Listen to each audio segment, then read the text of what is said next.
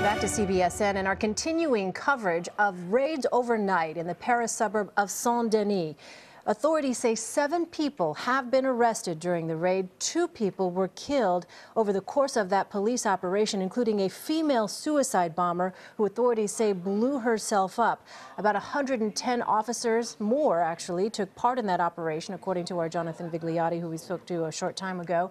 And the reason that authorities were targeting that particular apartment building in the suburb there called Saint-Denis is because they believed that the suspected mastermind of the Paris attacks on Friday, they believed he was there. That person's name, Abdelhamid Abaoud, but right now we do not know whether or not that person was one of the 7 who were arrested. Joining us now on the phone is James Carafano. He is the Vice President of Foreign and Defense Policy Studies at the Heritage Foundation. And thanks for being with us, James. I just want to get your take on the developments that happened overnight, first of all. This was a sweeping police operation targeting someone whom authorities had said they believed earlier had gone back to Syria, but now, based on information from witness statements and surveillance video, led them to that apartment building. So this is really kind of takes your breath away. First of all, what happened in the attack in Paris is exactly the kind of attack that the French were worried about. It was exactly the kind of attack that the French were looking for. It was exactly the kind of attack that normally you pick up because it's so big and so complicated that something goes wrong or somebody slips or something that happens. So for that to get pulled off, that really takes your breath away. But now to find out that there's infrastructure that's still standing and that apparently there were resources and capabilities to do a subsequent attack, something that looks like, almost a campaign. Boy, the magnitude of that threat and how French authorities kind of missed that. You just want to ask, what's gone wrong here? Because, in the United States, we've stopped at least 74 terrorists. Well, we have at least 74 Islamists for the terror plots since 9/11. Most of them have been stopped, but most were stopped because we uncovered them before anybody did anything. So what do you think? What has gone wrong here? I think back to January after the Charlie Hebdo attacks, and there were similar raids, and our correspondent Jonathan Vigliotti talked about Saint-Denis and described it as one of those no-go zones, which I know was sort of a debated phrase, but it described an area of the city that police, frankly, didn't enter into, didn't police as well as they policed other areas. Now, several months later, it seems like not much has changed. What do you think the French government didn't do that they should have done between January and now? Oh, I met with the French Interior Minister a couple of years ago, and I know the French are very focused on this issue. They're very worried about transnational terrorism. But again, it's just kind of a head scratcher. I mean, everybody that's been involved with this thing so far, these are the kind of people that you would expect. They're not the unusual. They're not the unusual suspect.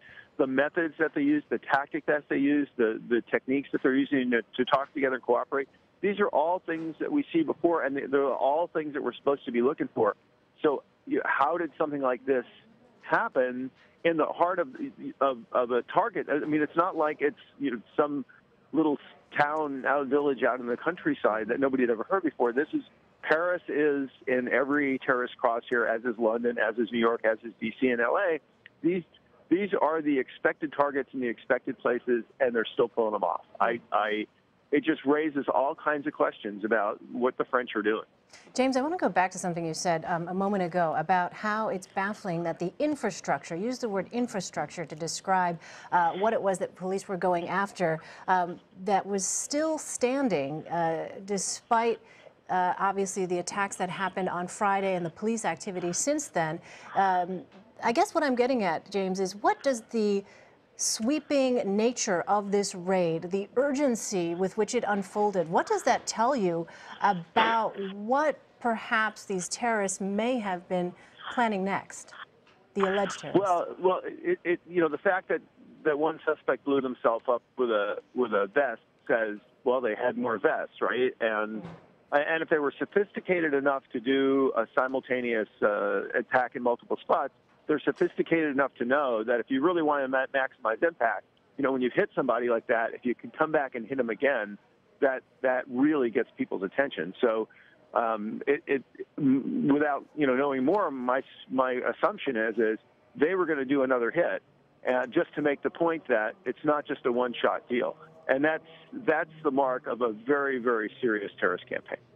So then, there's been a lot of talk about whether or not this is an indication that ISIS has moved into a different phase in terms of their campaign, that it's beyond a geographic area, a caliphate with specific boundaries, that they've moved on to something else. Well, the evidence suggests that if you look at the bombings in Beirut, if you look at this incident, if you look at the attack of the Egypt airliner, I think that's predictable and expected. The notion that the caliphate was going to remain strong and resilient by just sitting there and taking endless bombing strikes and drone runs. I mean, if they wanted to be a caliphate, to fulfill that narrative, they had to strike back. They had to go on the offensive. So I think this is something that serious people expected and predicted. James, let me ask you what you think. We heard from the president of France, Francois Hollande, a short time ago. He was addressing a gathering of mayors, and he talked about, obviously, his strategy going forward, taking moves that would extend the state of emergency to 3 months. He's going to go to Parliament to try and get that done. He also talked about the military action, sending the Charles de Gaulle aircraft carrier to help assist with the stepped-up military efforts against ISIS.